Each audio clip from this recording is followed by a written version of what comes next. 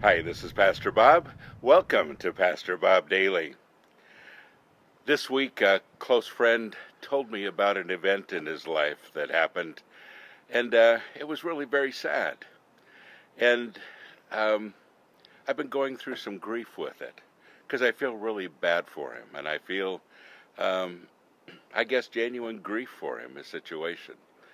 And I thought about it a lot after he told me, and woke up a few times during the night thinking about it and praying about it, and I really felt a lot of grief, and I questioned the Lord this morning. Why am I feeling so much grief with this? Because it's I love him and I care about him, but it didn't actually happen to me, and it almost feels like it's something that happened to me.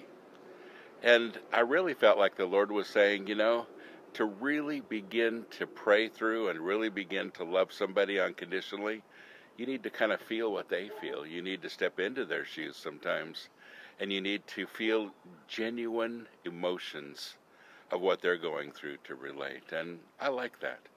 And in that case, it's good grief. It's not just wasted, but it's good because it's positive. I can talk to him, I can pray for him, I can empathize with him, and that's really important. When the Bible talks about sharing each other's burdens, wow, what a huge responsibility we have with that.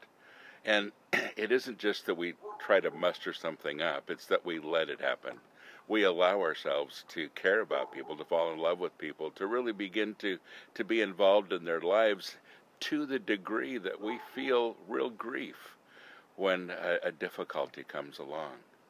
And I think that's important, folks, in our friendships because, I really don't want just fair weather friends.